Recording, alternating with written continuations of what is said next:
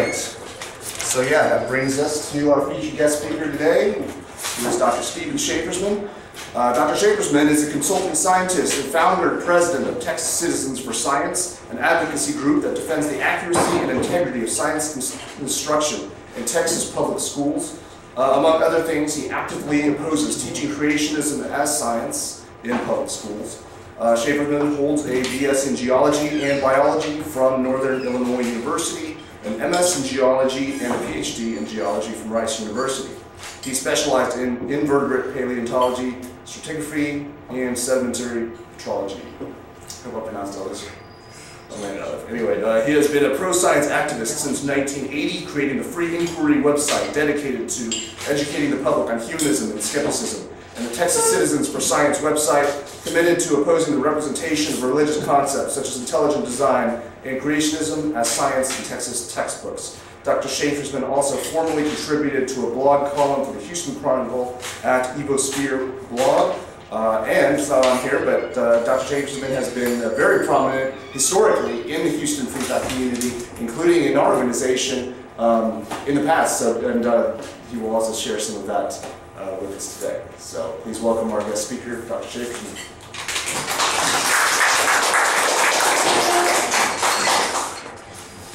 Thank you very much, Vic, for that introduction. And good evening, everybody. You can probably all hear me. I lectured in huge lecture halls at the University of Houston, 300 students at once, and I never used a microphone, so I can really project my voice pretty well. We'll get to this topic in a moment, but Vic asked me to share a few stories with you. Your current organization, Humanists of Houston, I'm one of the founders of it. The original Humanists of Houston was founded in 1978, I believe, by about 8 or 10 individuals who got their names on the American Humanist Association certificate to found the organization. They did have meetings. At the meetings, they would talk and discuss things and gossip, and occasionally one of them would give a presentation. And that's all they did. They didn't interact with the community at all. They didn't challenge the pervasive pseudoscience, ultra-religionism, fundamentalism that's in Houston. It still is. Speaking of, and also the horrible bigotry and discrimination, all of which are manifestations of a religious war on people. I gave a talk here last year, the Republican war on everything. We have a political party, the Republicans, which are totally dominated in Texas by the Tea Party, which are the ultra-religious right Republicans. And they're the ones who have declared war on women, poor people, the environment, gays, science, education, you name it. Everything good, progressive, liberal, they've declared war on it. And they're always angry because they keep losing. And as you know, they lost yesterday and they lost today. And they're going to keep losing. They've lost to science already, although they deny it. They deny climate change, they deny evolution. And the latest thing is they deny that injection of hydraulic fracturing fluids causes earthquakes, which it most certainly does. That's the reason we have those earthquake swarms in Texas and Oklahoma. It's by wastewater injection from fracking operations. But they deny that too. They deny everything that fits in with their views. So I've been fighting them for years.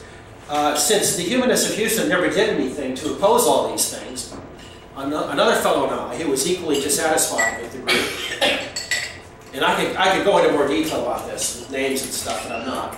We founded HI, Humanists Involved in Greater Houston, and we were activists and we did things. I founded Texas Citizens for Science to oppose the creationists. I ran for the school board twice in Houston. I ran 2 years ago in West Texas for the school board a third time. Each time I lost. It's hard for a Democrat, especially a liberal Democrat, to be elected in certain districts. In West Texas, in West Houston, And I did lose all those elections, unfortunately. And look at the result. Texas still, after 30 years of advocacy and explaining things to the state board members, we still are at the bottom 5 of all the states in academic achievement and success. All the statistics show this. I remember going to the state board meetings and showing them the results of the SATs. Our students taking the SATs, we were 48th and 49th in the country in math and verbal on the results of our SATs. These were students who intended to go on to college. We still are in the bottom 5 or so on all the tests that we have. We have a very, very bad public education system in Texas. It's not generally known because the people involved in administering it constantly tell stories and exaggerate the results of their work. And I don't blame the teachers for this. It's not the teachers' fault. It's not the students' fault. It's, in some ways, it's the parents' fault, because who I do blame are the superintendents, and especially the state education officials, who have kept their incredible centralized authority on public education in very negative ways. We have a school board that requires all sorts of bizarre, crazy instruction in social studies and history and biology and earth science. They have kept the age of the earth out of books. They've kept evolution out of books as best they can. Through a lot of work, we've gotten evolution into the biology books and so forth. So we've been making great strides, but still, the constant pressure from the state on teachers to hide things from students, to fool them, really, to tell them things that aren't true. Yeah, that's what happens. And I know that in Midland, they don't teach evolution in the biology classes. And they didn't in Houston either. They still may not, I don't know. But it was very bad. There have been studies that have shown that about half the teachers in Texas don't teach evolution at all. Biology teachers don't teach evolution at all. Those are statistical studies. And about 10 to 15% teach creationism instead. And that's typical for the South, I might add. That's not unusual. That's typical for the South. Things don't change. Of course, the rest of the world doesn't have these problems with fundamentalist religion forcing their twisted and bizarre values on them. So they are advancing. They have better healthcare systems, better education systems, and really doing well. All the Asian countries and the European countries.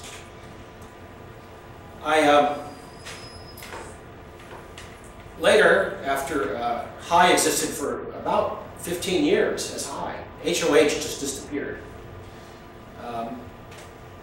I left in '94, and I didn't pay attention to what happened, but later, after I left, the people at High changed their name back to the Humanists of Houston. So the organization that you are now is the one that Frank Prowl and I founded. Frank moved to the west coast of Florida, where I visit twice a year with my wife to visit her mother, who used to live there. And I used to meet Frank. He lived down near Clearwater. And we'd get together, and I always gave a talk to the Suncoast Humanists and another talk to the Tampa Bay Skeptics. And for about 5 or 6 years, I gave at least 2 talks every Christmas to these groups on a variety of topics: the Shrine of Turin, humanism and atheism, all sorts of skeptical topics dealing with the science of my activities. So it was really neat. And I haven't talked to Frank in many years. I hope he's still around. I was also involved in Houston with the American Atheists, which pre-existed the humanist group. American Atheists was one of the first AA chapters, American Atheist chapters in the United States. Obviously, it's the largest city near Austin. Madeline used to come frequently. I met her at least 6 or 7 times. I even went to Austin a couple of times and visited with her. So I knew Madeline Murray O'Hara. And I have stories to tell about her, which I'm not going to share with you now. That would take forever. But I could go on and on with these things. You showed a slide of Kay Staley, which that really brought back memories. I was on the board of the Greater Houston ACLU in the 80s. They had that Bible in a case outside City Hall. And I suggested as a board member, why don't we challenge that? Why don't we litigate that Bible? And they said, no, we don't really want to spend any resources on that. It's just a Bible sitting in a stupid glass case. We have more important things to litigate, like the harm actually being done to people by the city and by the police. Back in the 80s, 2/3 of the ACLU docket was police abuse of minorities. 2/3. And they didn't want to take on a lot of church-state things, although they did take on a few.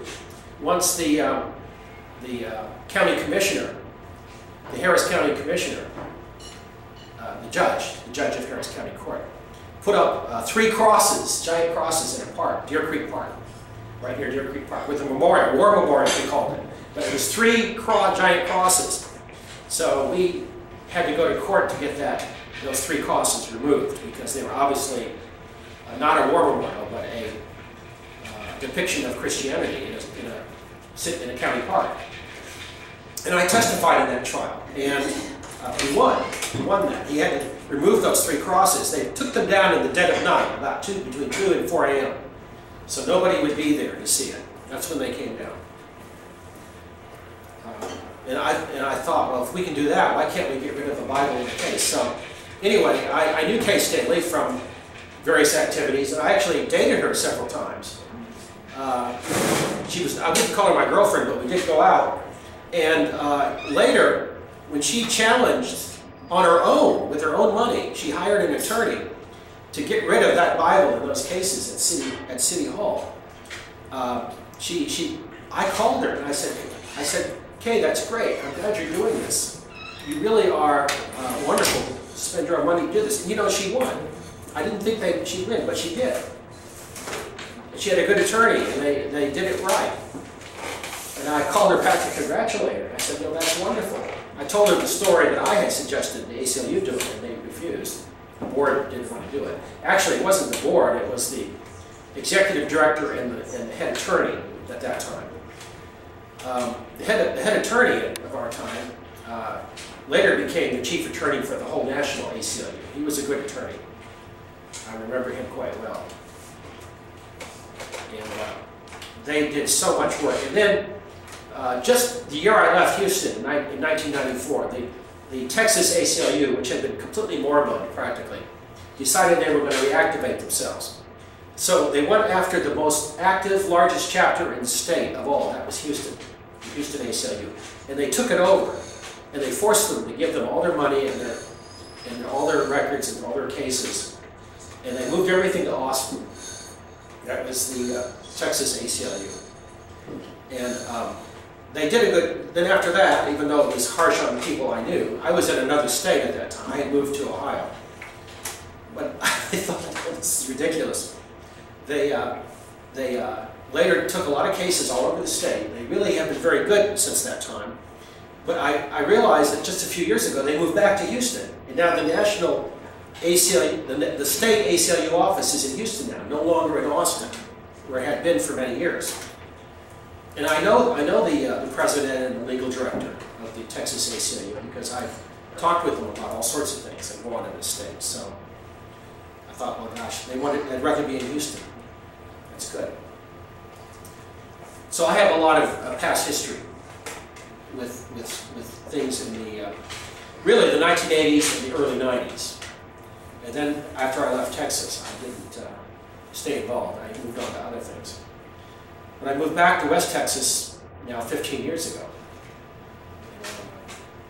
I work in the oil industry and I teach. I still teach sometimes. I used to teach at the university there. And my wife, who's here with us tonight, she is a biology professor at the University of Texas in West Texas. And I could go on and on, but let's not bother with that. Is that enough stuff? Okay, now let's turn. And by the way, this has been a wonderful education, all the things I did when I went after the creationists. I had nothing but success for years and years against the creationists in Texas. And it wasn't just me helping. From 1980, when I started the Texas Citizens for Science group, in 1994, People for the American Way was in Texas, and they had a person in Austin who did a great job, Mike Hudson, who later became the vice president of People for the American Way.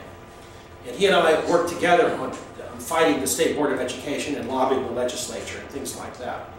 He was a very, very good person, and honestly, he did more than I did during those later years, because he was in Austin, he had a staff. His staff was his wife, who was his administrative assistant. And he also had money from the National Americans United, People for the American Way. So they moved out, they thought their job was done. And then Cecile Richards' daughter started Texas Freedom Network just at that time. And they took over essentially what People for the American Way were doing. And they've been doing a good job ever since too. They're a good group. And frankly, they do more than I do. With their huge staff, they have about 8 people paid on staff. They have dozens of volunteers. They have a lot of money. And they've been doing a great job fighting the creationists on the state board, in the legislature, all the right-wing bigots and the people who engage in discrimination. And that's a very good organization. Now, they're not a humanist organization. You're probably aware of that. They have a clergy project. They use the ministers. Some of them are religious, but they're liberal Democrats. I can vouch for that. They all are. You probably knew that. And they're doing good things. So they are opposing the religious right in Texas, which is essentially what I've been doing. So it's been a great, what is it now, 35 years? My gosh, really something. I wish I could do more, but I'm involved in all sorts of things. So let me talk now, tonight, about this topic. The audacity of duplicity. Now you all know what duplicity means, right? It means lying. They're mendacious, they prevaricate, they lie. And believe me, they are audacious because they're willing to lie and prevaricate about everything. And by they, I mean the radical religious right Republicans, the 3R Republicans, also known as the Republican Tea Party people. Unfortunately, in our state, because of the way the state is organized politically, gerrymandered districts, 600,000 people control who the Republican nominees are for offices. The Republicans always get elected. These 600,000 are the most right-wing, bigoted, extremist people you can imagine. They vote in the primaries for the Republicans. And that's who we end up with as governor and attorney general and lieutenant governor. It's just terrible. And you know what's really terrible is that the Democrats could have won year after year after year if they just voted. We could beat them if just the Democrats in our state voted. But they won't. They don't feel that, for some reason, that it's useful, I guess. So they keep losing to these extremists. And this is one item. I'm going to talk about tax credit voucher schemes, also known as tax credit scholarships or tax credit tuition grants, to transfer public education money to private religious schools. So this is money, state money, public money, that is transferred to private religious schools. And it's a pretty bad situation. So in January this year, they had a rally on the steps of the Capitol. And here they are. School choice now. What is school choice? You'd be amazed. It's a framing. If you know what framing is, they're framing the topic. They're attempting to frame the topic. That means they're attempting to present what they're doing in the most positive terms possible. But of course, it's a giant lie. So they get kids out there. They put the yellow scarves on them, and they have the signs, pre-printed signs. Choice means hope. So here they are, speakers, esteemed political figures. There's the Capitol, of course. They even have a band, and the band has those ridiculous yellow scarves also. Donna Campbell. She is Senator Donna Campbell, New Braunfels. She is an educated person. She's a doctor of ophthalmology, so she's an emergency doctor, excuse me. I'm thinking of somebody else. I think she does that. She is highly educated. She's also an extremist Tea Party Republican. Of course, she's a bigot. She's against gays, she's against minorities, she's against public education. And she wants to push, using her power, she wants to push her values onto the citizens of Texas. That's what they all do. As soon as they get elected, they want to push their values because they're now representatives of their politicians, public officials. They have the power to do that. That's what they do. She was involved with lots of things, not just this. Recognize this guy? This is a grandson of George Herbert Walker Bush. He's the son of Jeb Bush. Jeb Bush is the son of George H.W. Bush, the brother of George H. Bush, George W. Bush, who wants to be president in his own right. He wants to be president too. That's all this state needs is a third Bush around, or a third Bush as president.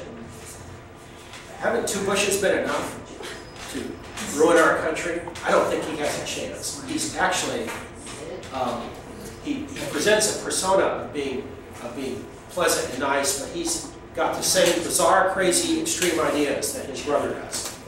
Not the father. The father was a little more moderate, but he's much like his brother, George W. Bush. Anyway, his son, of course, you know, Jeb Bush is the one married to a woman of Hispanic American origin. Okay? I think she's Mexican. This is his son, what's his name? George P. Bush. George P. Bush. There he is. They got him to be on the stand, and he's very happy to be part of this movement. So right away you know that this movement is bad. It's bad for students, it's bad for teachers, it's bad for public education. Anytime a Bush gets involved with this, you know it's going to be bad. Who's behind the effort for school choice? Now, I have to apologize to you. You're not supposed to put a lot of typing, writing, and text on PowerPoint slides. You're supposed to put a lot of pictures, and then I do the talking. The fact is I don't have notes here. I'm not looking at my laptop with the notes there. If I had them, I could just say them. So I have to remind, these are my notes. So I'm going to tell you who's behind the effort for school choice. The Tea Party Republicans, which are the 3R Republicans, or radical, religious, right-wing Republicans. You can call them the 4Rs or the 3R Republicans. Now these are not conservatives. They call themselves conservatives, but they're flattering themselves. They are radicals. They are extremists. None of these people has anything to do with real conservatism. They're not fiscal conservatives. They're not social conservatives. They are radicals. Just look at how Bush, in his radical fiscal policy, screwed up our financial system. Their social policies are extreme. They're not conservative. Also, they don't care about the rule of law. They don't care about fair play. They don't care about not lying. They lie readily. They're just liars. And that's not being conservative. A conservative is someone who respects tradition, who doesn't want to make changes too rapidly, who wants to keep the good things that are in the past going. But they don't care about that. They're willing to spend trillions of dollars on wars that are completely crazy wars, hopeless wars, and they want to keep having one war after another. And of course, Jeb Bush, if he was elected president, we'd be in another war, without question.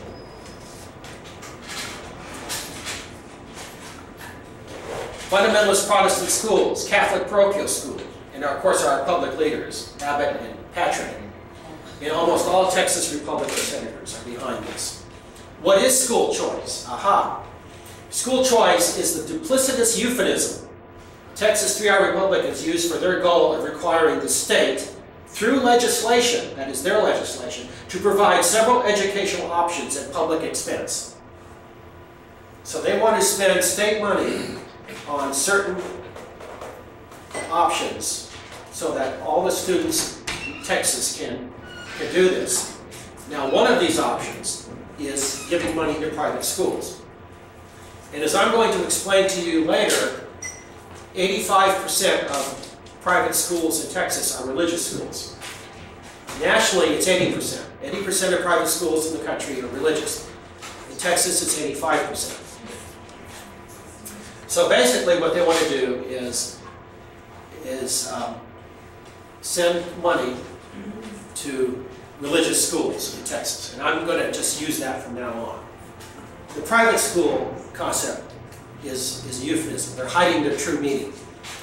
At the public hearings, the public testimony before the senators in Austin, I listened to it using the web feed. I watched them. I watched Kent Grusendorf sit there and lie and lie and lie. I saw the main lobbyist against the school choice people.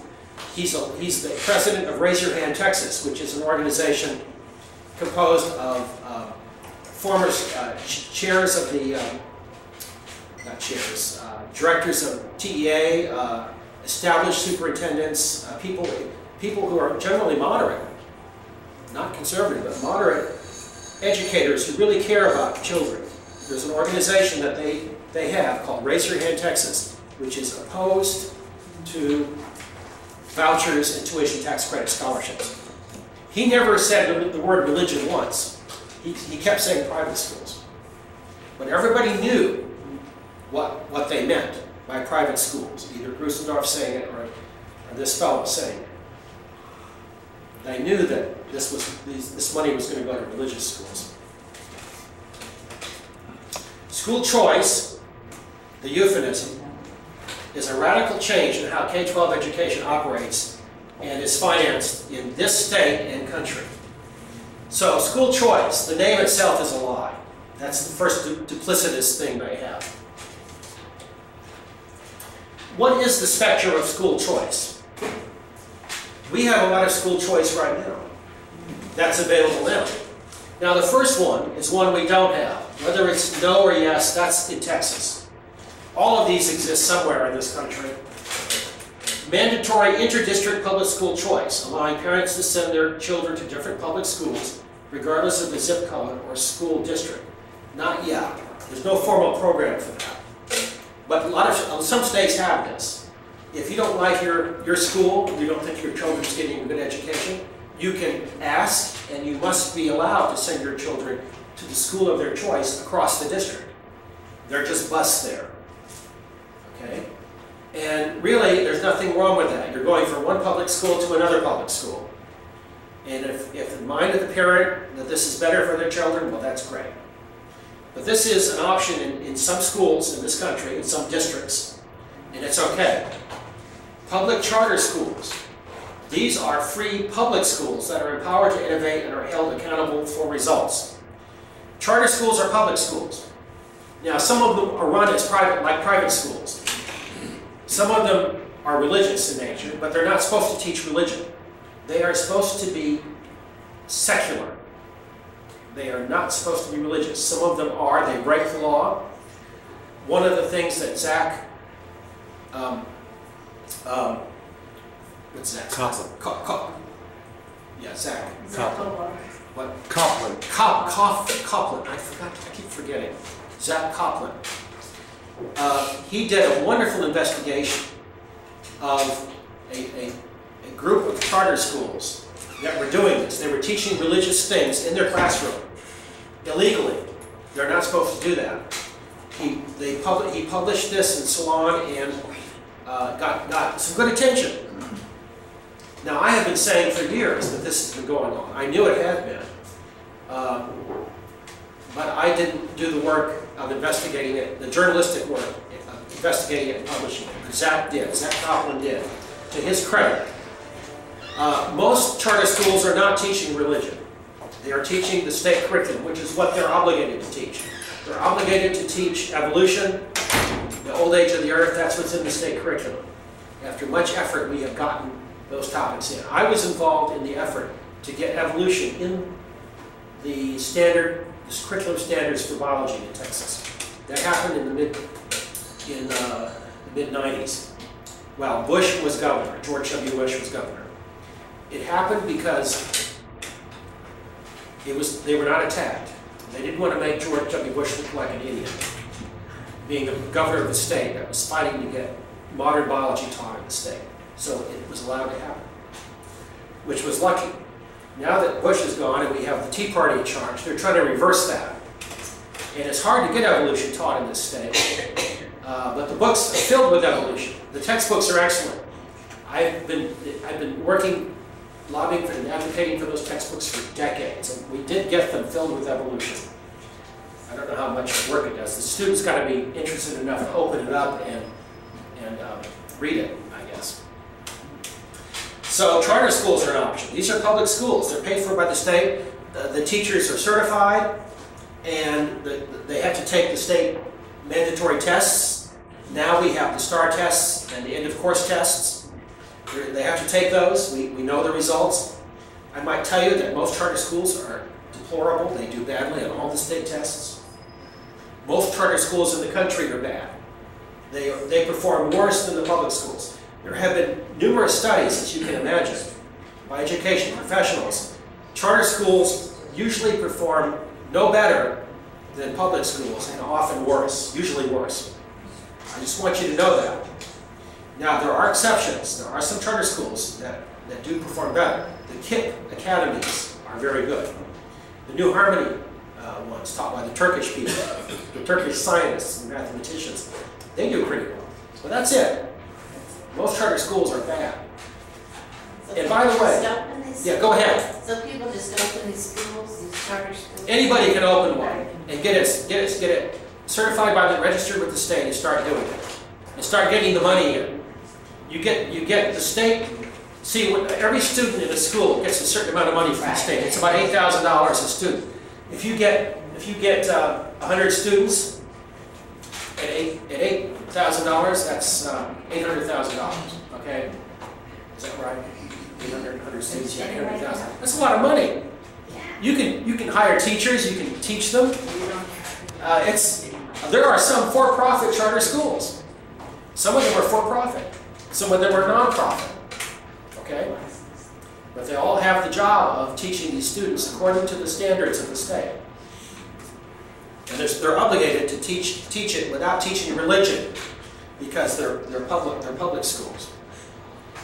And as you know, in our country, government institutions, by constitutional mandate, cannot establish religion. You must be secular.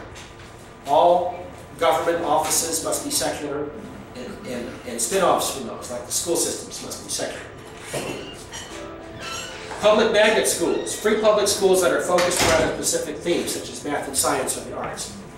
Now, I am really in favor of magnet schools. These are the best things imaginable. If your child is ambitious and wants to learn math and science or to do something in the arts, you should have a magnet school for them. And the big districts have those, and they're very good. Some of the finest science high schools in the country and in the world are magnet schools. You probably know the ones in New York City, right? Brooklyn Academy of Science and this Stuyvesant School. So that's a good idea. By the way, what was the reason for the charter school? I don't want to get into the details. Why do we have charter schools? They were proposed as an alternative to the regular traditional public schools to provide competition, to use alternate teaching methods and alternate study habits in order to do an experiment, to be an experiment to help improve student education. Believe me, the experiment has failed. Now let me tell you the real reason for charter schools. The people that proposed them and advocated for them wanted private religious schools paid for by the state, but they couldn't get them. They were voted down. Every time there has been a constitutional referendum on a voucher system for public schools, 2/3 of the voters have turned it down. It's a very unpopular idea when put to a referendum. And charter schools were then going to be the substitute. They were going to be the substitute to try to get, as I tell it, the camel's nose under the tent. If you can start with the camel's nose, later the whole rest of that smelly, ugly beast is going to be inside your tent. So this was going to be the start of getting private religious schools paid for by the state. Start with charter schools. Since we couldn't get the private religious schools right at the start, let's do it this way. And about half of the charter schools and charter school systems are associated with religious organizations in Texas. Now, it's not that high number nationally, but it's big in Texas. And believe me, I am sure that they all teach religion somehow, maybe before or after school or at lunchtime, probably not in class. Some of them do teach it in class, as Zach Copeland discovered. He used the Texas Public Information Act to get the materials they use, their teaching materials, and that proved that they were doing this. Unbelievable. And that is not only mendacious and sick that they would do that, but that's what we have. And of course, when that happens, the TEA is supposed to get rid of them. They have the power to review them and get rid of them. Did they ever get rid of those charter schools? No, they're still hanging around. Because they wanted them. That's the whole point. They want them to be the stepping stone, the camel's nose under the tent for private religious schools. Online learning. These are the full-time online free public schools that students can attend rather than a traditional bricks and mortar school. These are the virtual academies or virtual schools. Now these can be good or bad. Depending on the curriculum, they can be good or bad. I'm not going to go into detail about online education. I happen to be an expert on distance education or online education. I was one of the pioneers in that, and sometimes it's a good idea, sometimes it isn't. It depends on the type of student, it depends on the curriculum, it depends on how you present the curriculum to the student, how you design the testing, the assessment, and the presentation of materials. It's very complex. I don't want to get into that. But that is another option, which is free. We do have that in Texas. So you see we have charter schools, magnet schools, online learning. Homeschooling, freedom, allowing parents the ability to educate children in their home. Yes, we have that in Texas. Now, the vast majority of homeschoolers are religious. They don't want their children attending the public school and be subjected to all the evil influences of drugs and sex that you have in the public schools, right? And believe me, the drugs and the sex is there, especially in Texas, since birth control information is essentially forbidden. It has been forbidden for years. So the sex is pretty obvious because the teenage girls keep getting pregnant. They never learn about contraception, about birth control, family planning. It's really a sick state that allows this deliberately and then punishes them, forcing them to try to get an abortion, which is very difficult in Texas for these kids, these 11, 12, 13, 14-year-olds. But we have that. And there are some parents that have homeschooled their kids that, and not for religious reasons. They do it because they want their kids to get a better education in the public school, and there's nothing wrong with that. They really do a good job, and those kids are smart. And I've known some students who are homeschooled, and they are smart. One of them is now majoring in systematic botany at Sulross University. He's learning all the plants. Now, I learned all the plants once in Michigan. I did that. And I was not homeschooled, so I admire that. He's interested in natural things, in the botany, in the plants. Now, here comes the last one. Private school choice. State programs that provide scholarships, tax credits, tax deductions, school vouchers, tuition tax credits, tuition tax credit savings grants, tuition tax credit tuition scholarships. There's a lot of things. To use as a portion of the tax funds are set aside for the children's education to send their children to private schools. In Texas, this is not legal. We do have, however, 16 states that allow this in this country. They are able to get it through, and I'll explain why they're able to do it. And basically, I'm going to explain why if Texas chooses to do it, they can do it legally. Even though this sounds very unconstitutional, it's possible to do. Now, this is school choice. Look at all the options we have. those people were demanding school choice with their signs, right? What they were demanding was not school choice. They already have school choice. These are their choices. What they were demanding was their choice of schools. They're paid for by the state, the religious schools. Their choice was religious schools paid for by the state. They didn't want to spend their own money on these. And there are lots of reasons for this. They're resentful that they're forced to pay for the education of others using their property taxes. But their own children, if they go to a private school, they've got to pay for that too, right? So they resent that. And what they really resent is that their property tax dollars are being paid for the public schools, which in Texas is now a majority-minority state. The majority of students in the Texas public schools are Hispanics and African Americans. They really resent the fact that their property taxes are paying for minorities. So it's a matter of racism. These 3R Republicans, these Tea Party Republicans are racist. Those advocating for school choice. They don't believe in the policy that public education exists to educate the whole population, because that benefits everybody. That benefits the workers, the people getting jobs, it benefits society.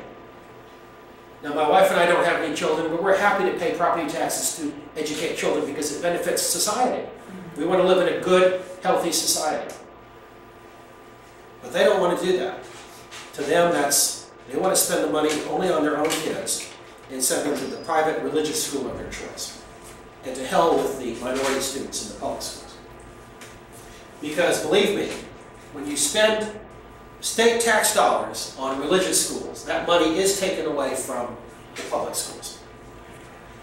So what's the difference between vouchers and tuition tax credits? Vouchers are a direct legislative appropriation of public tax money from the state to pay private and religious schools.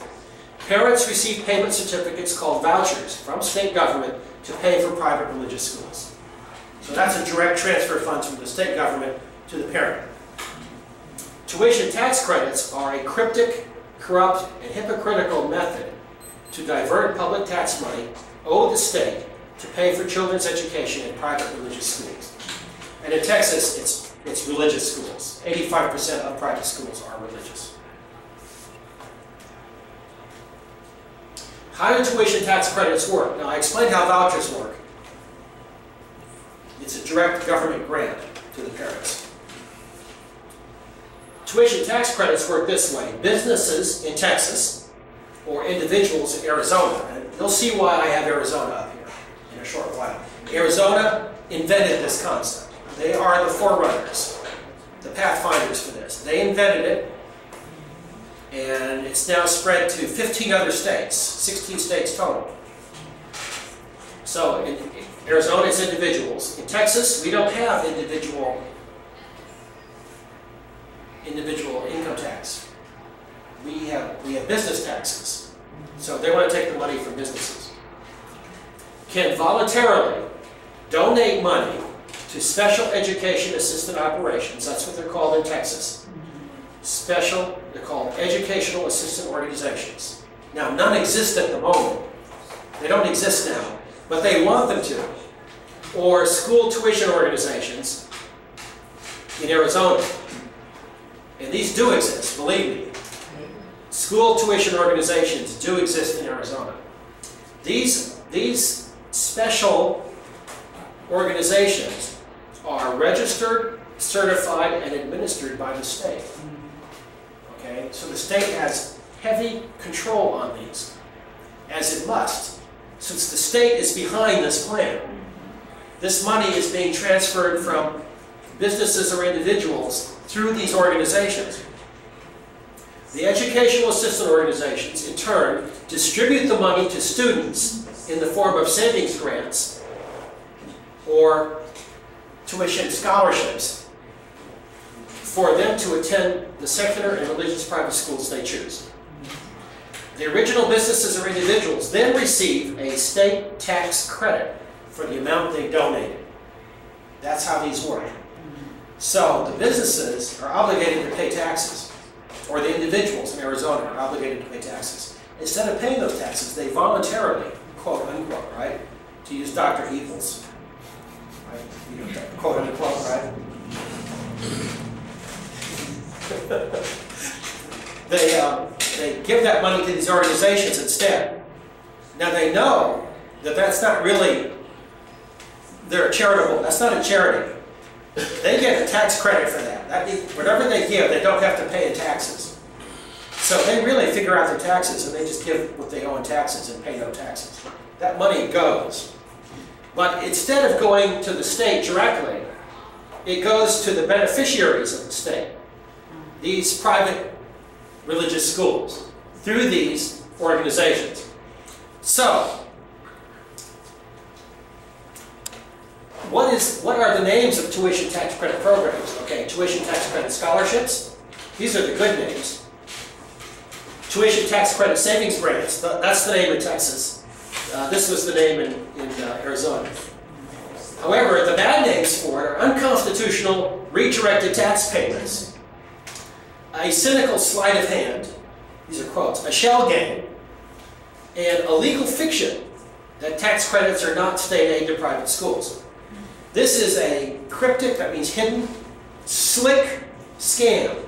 This is a scam. This is a duplicitous method of avoiding something, avoiding the constitutional disability of providing public tax money to religious schools. That's what they want to avoid. You know we have a federal law that prevents giving public money, and that includes any public money, federal, state, county, city, right, to a private religious school. What is that law called? Don't say separation of church and state or separation of religion and government. What is the name of that law that prevents that in the federal level? It's called the Establishment Clause, which is in the First Amendment of the Constitution, right? It's against the law to do that. So this is a scam. They're trying to avoid something by this roundabout shell game method, this sleight of hand, this legal fiction. And I hate to tell you, but it's succeeded. It has succeeded. But that's what this is. And I'm going to tell you how it succeeded here in a moment. Why you need to participate in this voucher program. Now this is a diagram in Georgia. Georgia adopted this. They're calling it a voucher program, but they're using the tax credit method. That is now the method of choice for sending public money to religious schools. If the politicians in a state are so overwhelmingly religious and have nothing but contempt for the public education system, like they do in the 16 states I mentioned, they will use this method now by choice, the method of choice for doing this. You don't give vouchers. Vouchers have a bad name. Vouchers have failed, referenda after referendum. So, you don't want to do that. We now know the right way to do it, the way that escapes legal scrutiny, has successfully evaded legal scrutiny. And Georgia describes it. Please note, a tax credit is not the same as a charitable donation. You will receive 100% of your contribution back from your Georgia taxes.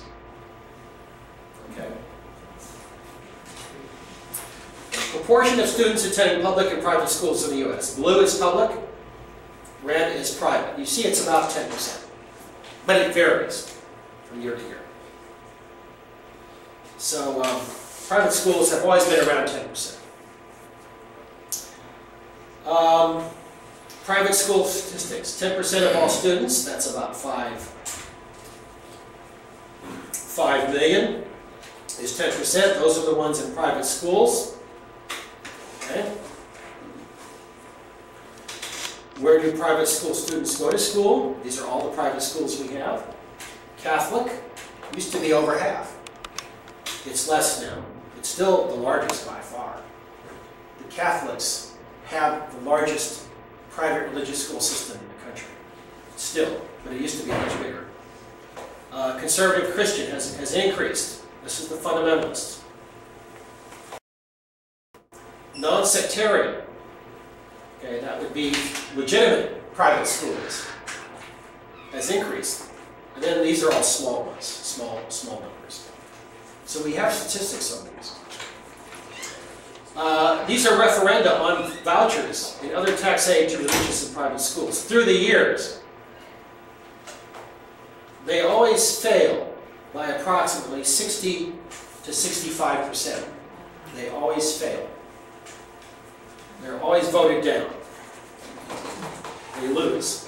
When the people actually see them on the ballot, they vote against sending public tax money to religious schools. They know where it's going.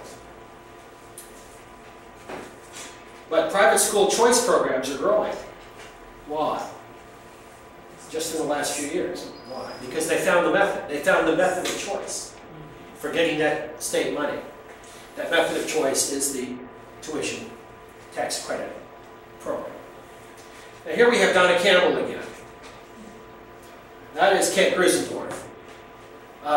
He was such an odious person that his district, the Parent Teachers Association, and they were mostly Republican women, organized against him and unelected him, which I thought was hilarious.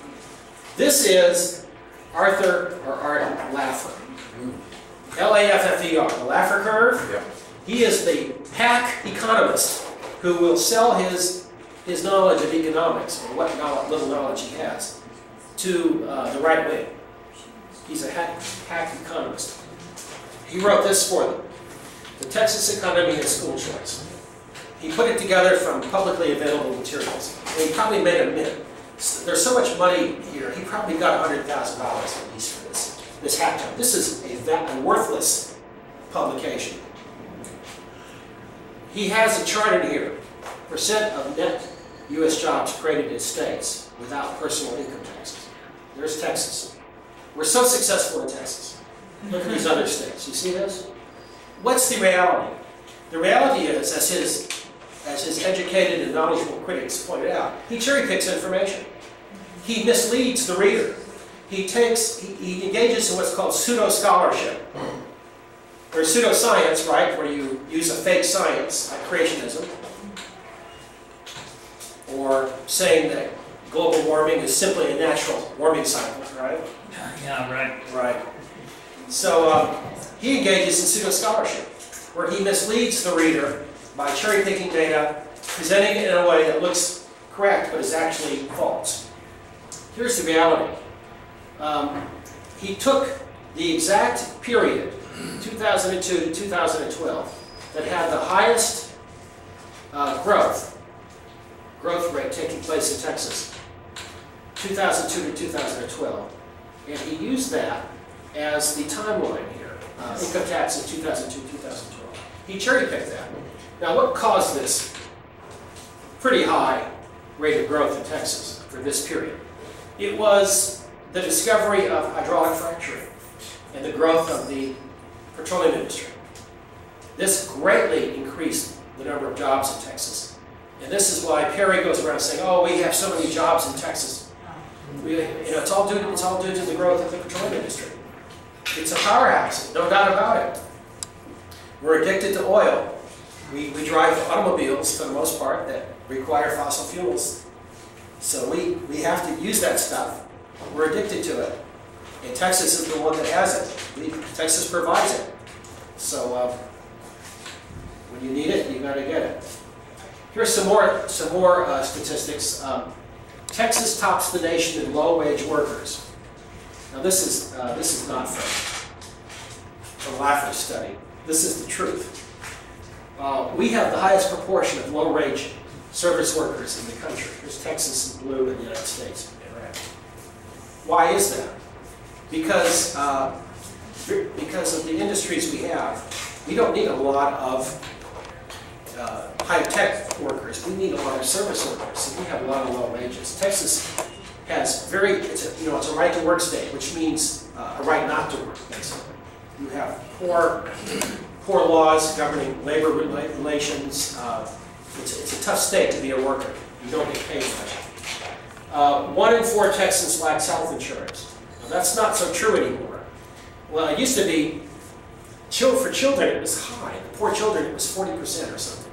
25%. It's less now because of Obamacare, right? Or SCOTUS care. Okay. Now here we have Texas legislative bills for school choice. The last session, this is the session that just ended a few weeks ago. These bills were considered. These were related to a franchise or insurance premium tax credit for contributions made to educational assistance organizations. We talked about that, right? Relating to the taxes for the educational assistance organization. Proposing a constitutional amendment prohibiting the authorization or funding of elementary or secondary education voucher program. That did not pass. Relating to state savings and government efficiency achieved through a taxpayer savings grant, etc. So, a number of people proposed bills. Here are the two main ones. Donna Campbell proposed this one: provide parents with a portion of their average state funding school districts per child to pay for private schools. But that's just, that's where the money goes. How does the money come in? This is from Paul Betancourt. This is the tuition tax credit for businesses that I just described, where you get the money from the voluntary, quote, tax payments going to these scholarships so that they get the tax credit. Now that you have the money set up in these educational assistance organizations, then they give it out as vouchers. Now, what happened to this? Oh, these two bills were combined into one bill called SB 4, Senate Bill 4, which was the education bill for this. This is the one. This bill went through a legislative history. It passed the Senate. The Republican senators voted for it, and because they control the Senate, it passed the Senate. So that's pretty good. That's pretty close there. Then it was sent to the House, to the Ways and Means Committee, and it just sat there. That's where it ended up. It never moved from that committee. Here's another chart. This is all online if you're interested in what happens to bills. It was filed out of Senate committee, voted on by the Senate, so it passed all these. The green means go. Good to go. Green means go. But then it never got out of the House committee. It was never voted on by the House. Never could be signed by the governor, and never became law. Why? What's going on here? It did not pass. This voucher scheme, and by the way, I want to emphasize, the tuition tax credit scholarship savings grant program has exactly the same goal as vouchers, to get state money from the state to the religious schools. The effect is the same. But instead of a direct payment, it's this roundabout shell game method that I described, right? So, nothing's different from a voucher system in the effect, the goal. But why did it fail? It succeeded in 16 other states. In Texas, there was a coalition in the House of rural Republicans and all the Democrats. Now, all the Democrats by themselves can't stop it in the House. But if they have a large proportion of Republicans, the rural Republicans, they have the votes to block it. And they have blocked these voucher bills every session for years. This is not the first time it's happened. This is the first time we've had this tuition tax credit. We've had voucher bills in the past. They're always blocked. Why? Well, the Democrats, of course, try to preserve public schools. So we know their motive. We want the public schools to remain. Because remember, the more you give money, state money to private schools, the less there is for public schools. Believe me. They claim that's not true, but it is. Public schools are paid by per pupil allotment. As those students leave the public schools and go to the private schools, they suffer. They get less money. There's no way around it. They get less money. Remember, the legislature took $5.4 billion from the public school 4 years ago, 2 years ago. Did they give it back this year? No, they gave back $3 billion. They're still short. The public schools are still short. If you take even more money, hundreds of millions of dollars through this tuition tax credit, that really will hurt them. The public school system will suffer. In fact, the public school system in these states with tuition tax credit scholarships have suffered. They've all suffered because of this. So the Democrats want to protect public schools. What's the motive of the rural Republicans? Who can tell me? What do you think? Why would they be against this? The Senate Republicans voted for it gladly. And I say rural Republicans. In the House, the urban Republicans all voted for it, would vote for it. Why did the rural Republicans? You're waiting for me to tell you, aren't you? Okay. They want to preserve the public school system too. Their whole way of life depends on their public school system. Their Friday night football games, their kids. If they were hurt by private schools popping up, their public school system would deteriorate quickly. These are small, isolated, local public school systems. They know what can happen. If they're defunded even more, their public school system will suffer. Okay, so they're against it. Now, what are the myths that you hear about these vouchers, these tax credit programs, and these vouchers? Vouchers and tuition tax credit schemes are about choice. No, they're not. They're not. They already have choice. The people who want these already have the choice. They can send their kid to religious schools, but they have to pay for it themselves. The truth is that these schemes are about the state paying for their private religious school education. That's the truth. It's not about choice. They already have the choice. I emphasize that. That's the biggest lie there is right at the beginning. School choice is nonsense. They already have the choice. What they don't have is the state paying for their choice. They want that. That's what they're working for. Number two, voucher and tuition tax credit dollars in private schools are held accountable. No, they're not. A big important thing is that these religious schools and private schools are not held accountable by the state. The teachers are not certified. The schools are not certified. They don't take the state standardized tests. There's no accountability whatsoever. Instead, they teach the religious doctrines of the religion in that school, plus the other standard material, the typical school stuff. Now, I told you charter schools are not as good as public schools for the most part. I told you a few exceptions. What about private schools, the religious schools? How do you think they compare to public schools?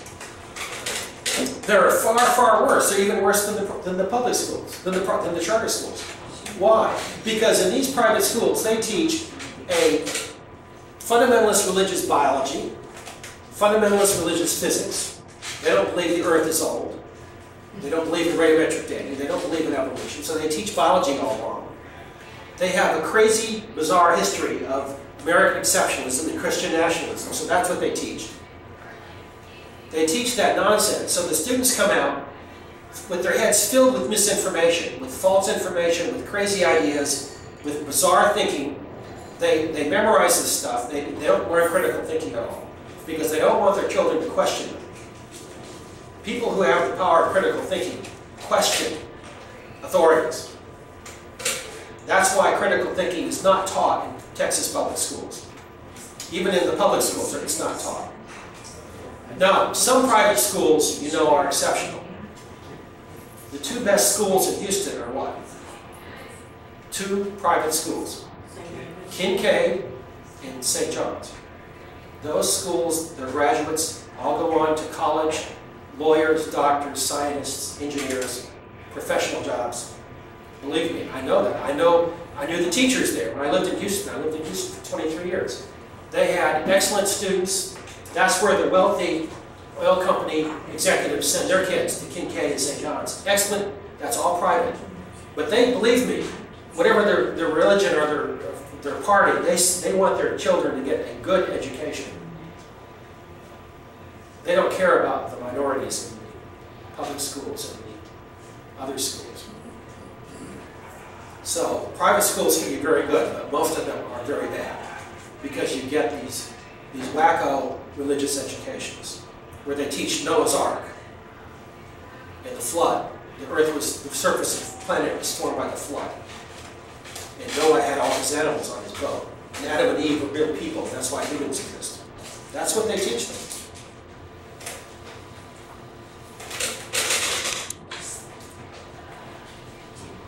So no accountability. They don't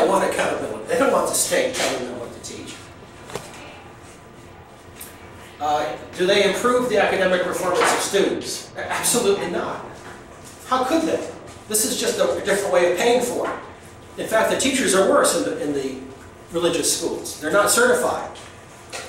They're not educated as well. Of course, the education is worse. And studies show this. There have been lots of studies to compare them. Again, you look at the teachers at Kincaid and St. John's. Top teachers, you know, PhDs, professional degrees, good people with knowledge of science and engineering and law and stuff. That's great, but that's two private schools in Houston. You're not going to get that for all these students. Low-income students and students with special needs have the most to gain from vouchers and tax credits. Absolutely not. In fact, they don't take students with special needs. They have, because they are private, they don't have to take them. Charter schools.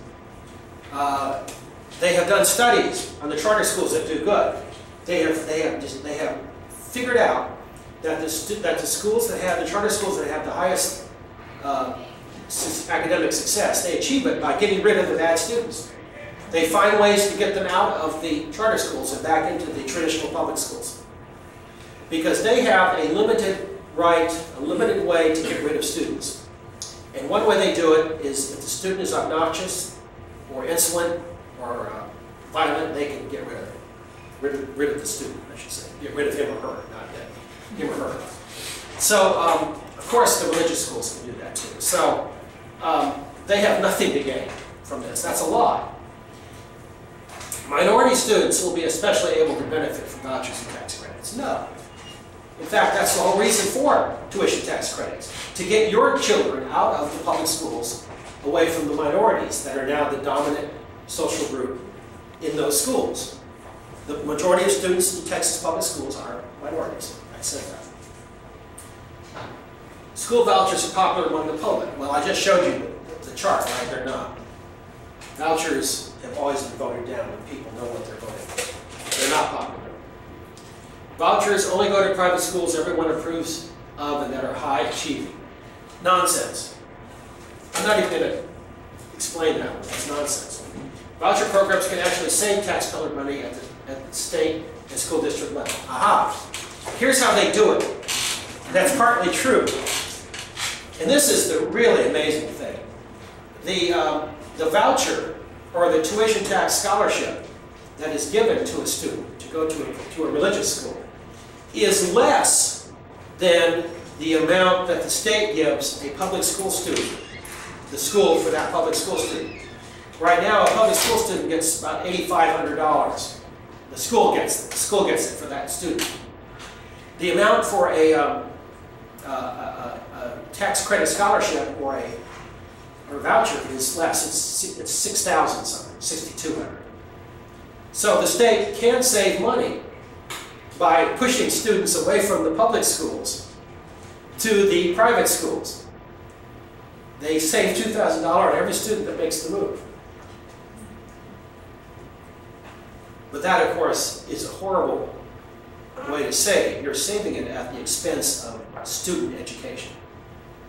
Because now you're paying the public school students less per student because they're getting nothing for the student that's made the move. And they suffer for that. They get less income. And they need that income.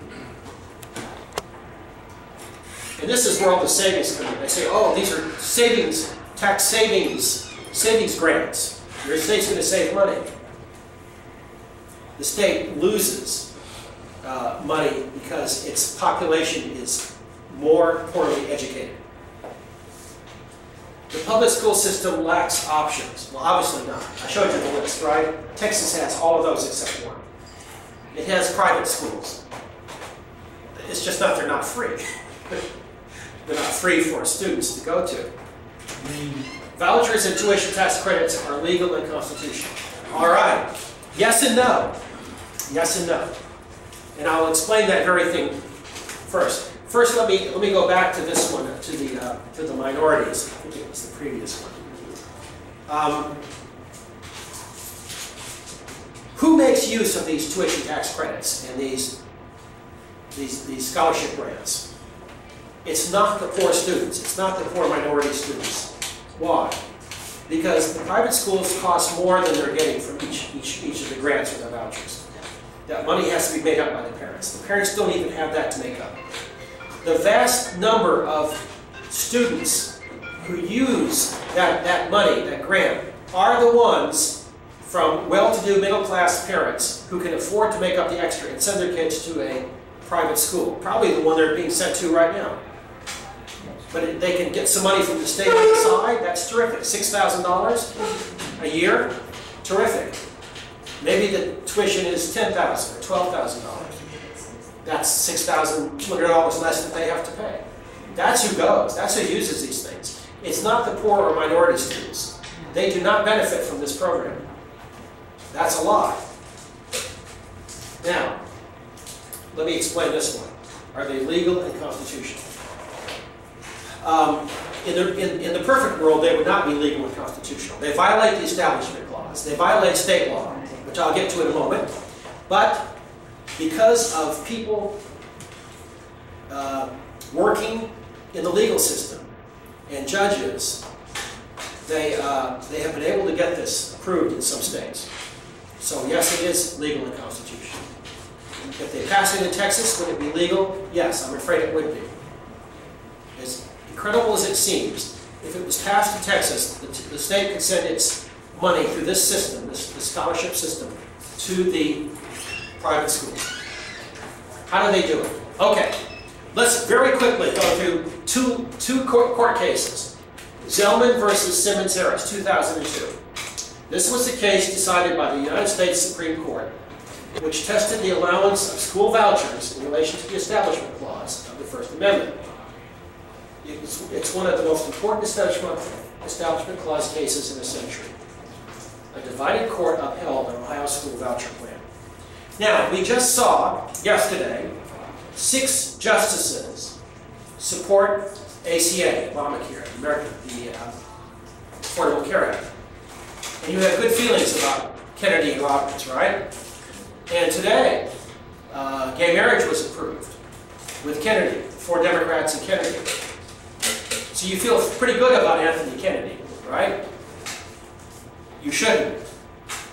You feel good about Roberts for writing a nice opinion yesterday about the AFA, the ACA? No. You shouldn't feel good about it. That was a good decision. In that context, with that law, it was good.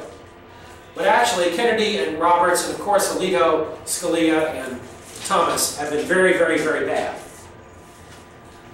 This law upholding Ohio vouchers was decided in a 5-4 decision.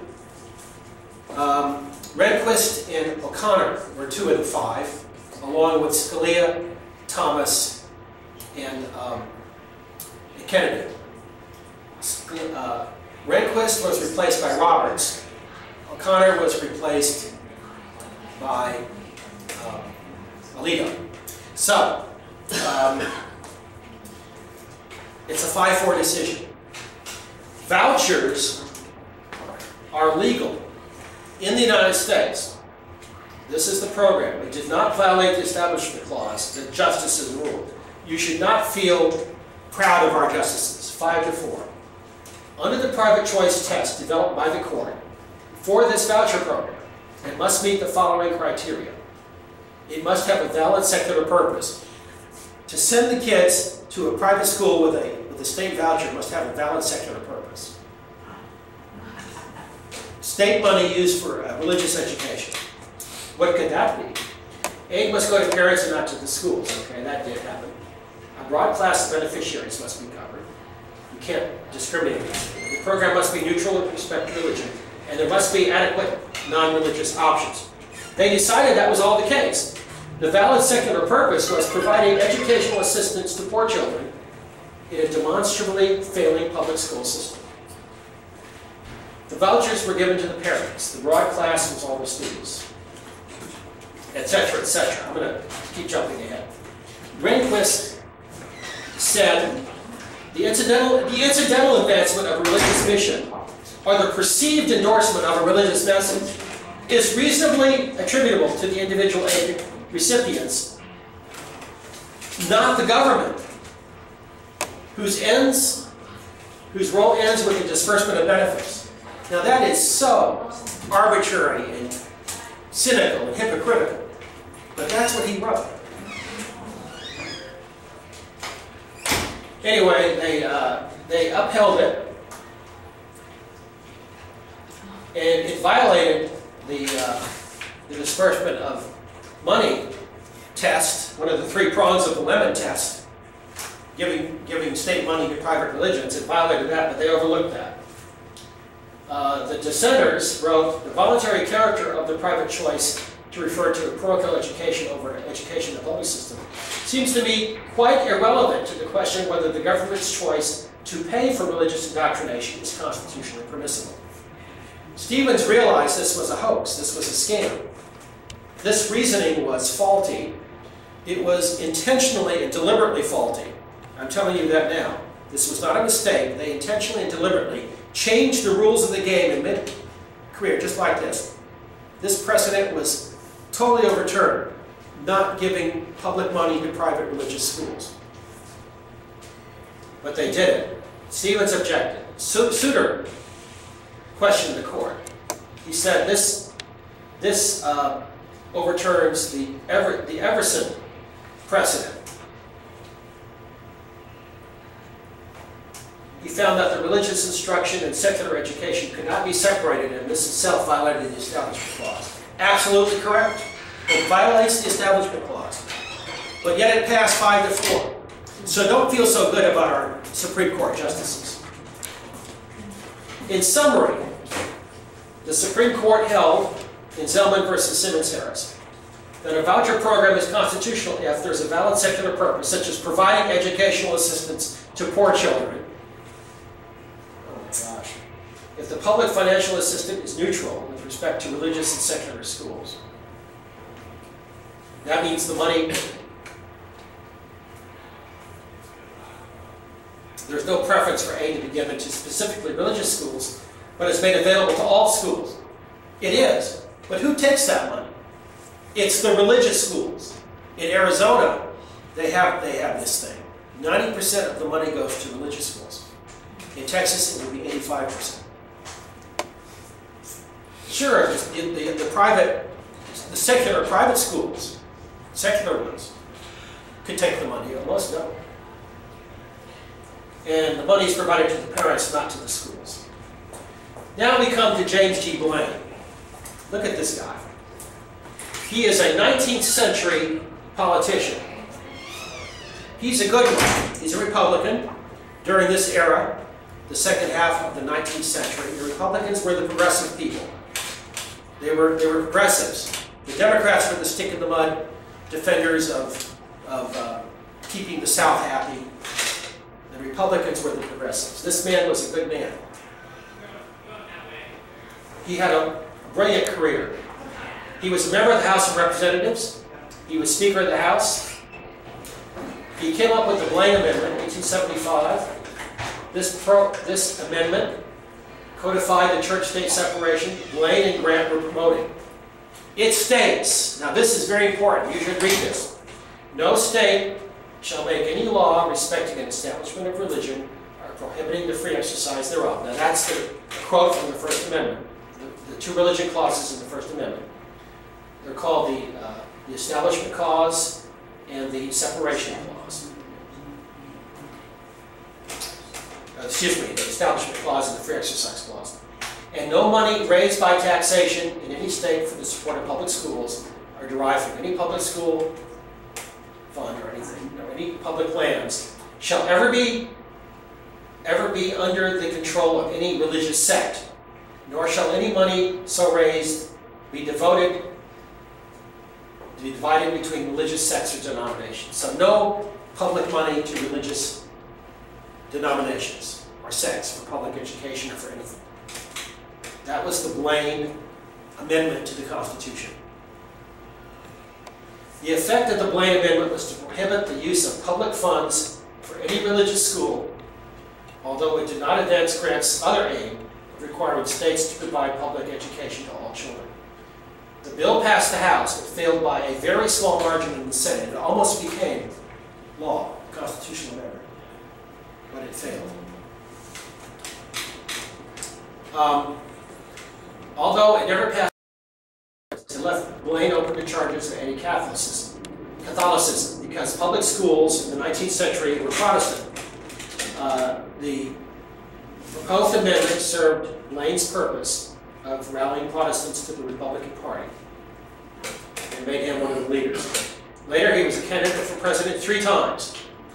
On the first time, he was nominated by Robert Ingersoll, one of our great heroes, the great agnostic, who was actually an atheist too.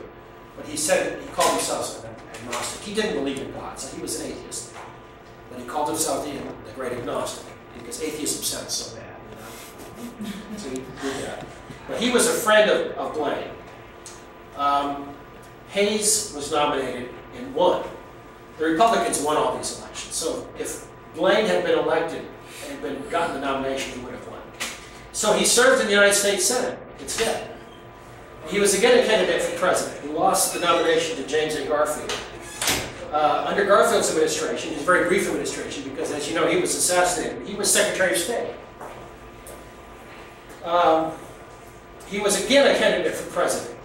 He won the nomination that year, but that was the year that the Republicans lost. He lost to Democrat Grover Cleveland in a very close election. So he was Secretary of State again. This man had served every office except president. He was an amazing figure. He was a good guy. He was a progressive. I believe, since he was Ingersoll's friend, and also Grant was also didn't care much about religion. Ingersoll really, really disliked it. I don't think Blaine liked it either. I think these people were freethinkers. They were like us. Now, the Blaine Clause, the Blaine Amendment, the Blaine Amendment got into, there's the Blaine Amendment. It got into the Texas Constitution. In fact, it got into the Texas Constitution in 39 states. Why? Because after it failed as a national constitutional amendment, 39 states adopted it in their constitutions because they didn't want money to be appropriated or drawn from the Treasury for the benefit of any sect or religious society, theological or religious seminary, or property belonging to the state to be appropriated for any such purpose. And the available school fund, which as you know funds our public school system, shall be applied annually to the support of the public free schools. The legislature may not enact a law appropriating any part of the permanent school fund or available school fund for any other purpose. The permanent school fund and the available school fund may not be appropriated to or used for the support of any sectarian school. The available school fund shall be distributed to the, it should only be used for the public schools. So here we have 2 Blaine clauses in our Texas Constitution. And they make it pretty clear that money, state money, should not go to religious schools. Doesn't that sound good? So how come it can't? How come other states with the same clauses, like Arizona, are giving money? Arizona has now given $350 million since their program started, from the state to the public schools, to the religious schools. $350 million. 90% goes to religious schools. And they have the same clauses in their constitution. The reason is because there's a way around the Blaine clauses. The Supreme Court did it. Remember, federal law trumps state law. The people advocating for the tuition tax credits in the Texas Senate know about this. They understand that the Blaine clauses are irrelevant in our Constitution because of the method that was discovered, the method of choice, the tuition tax credit scholarships. And I'm not going to show you that for lack of time, but it does show the Texas troublemakers. It shows me, Kathy Miller, and Stephen Green. Now, you know me. You know Kathy Miller. Jonathan Sains gets on and talks about this on a TV clip. Who's Stephen Green? Well, I acknowledge that Kathy Miller and TFN have done twice what I have in the time we've overlapped. They've really done good work, because it's just me and my organization, and they have a staff of people, and they do pretty well. But what does Stephen Green does? Well, he's done 10 times as much as TFN or me, 10 times as much. They hate him just as much. I'm honored to be up there with Stephen Green. Let's just say that. He's written these books. He has written a book showing that the Constitution does not support teaching religion in the public schools. And it has been, and it should not have been, and it was correct to remove it. He also just came out with this book, Inventing a Christian America, The Myth of the Religious Founding. You've heard of Christian nationalism. The United States is a Christian country. It was founded to be a Christian country.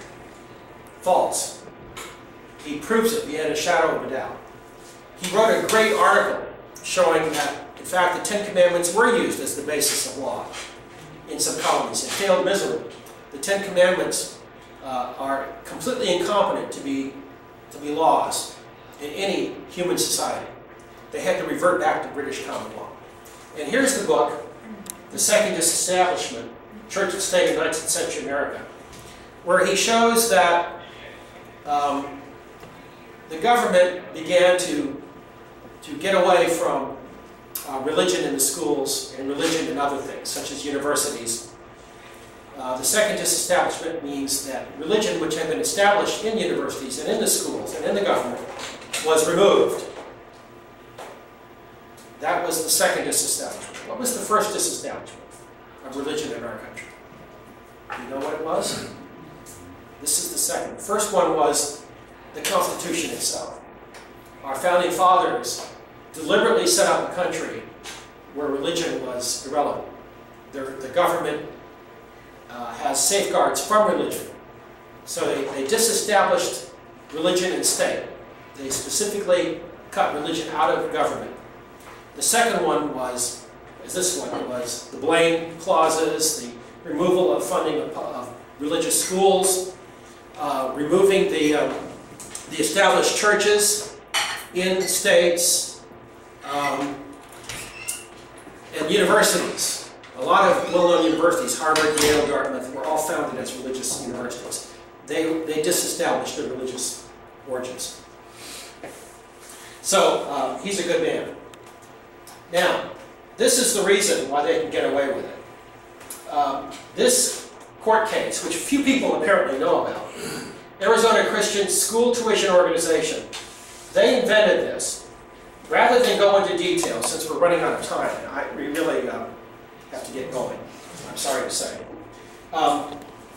The program here was that parents would get money by giving money for a voluntary tax organization. The money would come back to them for their students to go to religious schools.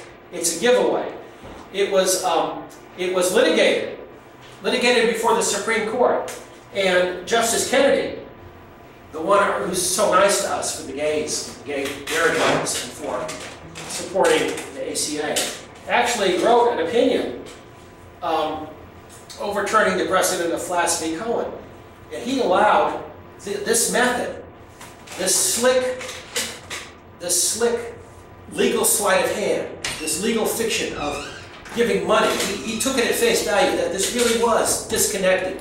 Giving money voluntarily to an organization was now disconnected from the state, and when that money then went to religious schools, that's okay. And they got tax credits for it. He allowed that. And the vote was 5-4. Justice Kagan dissented. She said, really, that's the same thing. The money is going from the state, that's state money, it's tax money, it was supposed to go to the state, now it's going to religious schools. And she castigated him for overturning the precedent. Now this gets more complicated. I'm afraid we have to get going. What's the reason why the Supreme Court did it? Why did these 5 justices vote in this way for something that is so obviously crooked and slick and irrational and is obviously a slick sucker's bet? It's a shell game. Why did they do it? It's because these 5 guys, these 5 white guys, are Catholics. Alito, Thomas, Scalia, Roberts, and Kennedy. Now this was the Hobby Lobby ruling, but it was the same thing. We have 6 white conservative Republicans who want the Catholic Church to get that money in this way. And a lot of it goes to the Catholic Church. Now, Sonia Sotomayor is Catholic, but she's a Democrat, so she doesn't follow him. Breyer, Kagan, and Ginsburg are Jews. There are no Protestants on the Supreme Court right now. So this picture is even more obvious. Who do they serve? Not the American people. Who do they serve? They serve their Catholic private schools, their religious schools. So this crazy Supreme Court's rulings, which actually violate common sense, are responsible for allowing this to happen, and it will. If it was passed, this would happen. It's legal. Now, but I say that it's really illegal. Why? Because it's 1 vote. If we could change the proportion of these people on the Supreme Court, it would be 5-4 the other way, right? All this public money going to private schools, it would be gone. It would stop it. They would stop the violations of the Establishment Clause. They would stop Citizens United. They would stop the gerrymandering. They would stop all the advantages that the Supreme Court gives the Republicans and corporations and war-making people. That would stop. See, all the Republicans have left right now, well, they have both houses of Congress, I guess, but they have the Supreme Court. Okay, that's all. Thank you. Thank you very much. I couldn't show these pictures everywhere, but for this group, it's okay. I can believe that.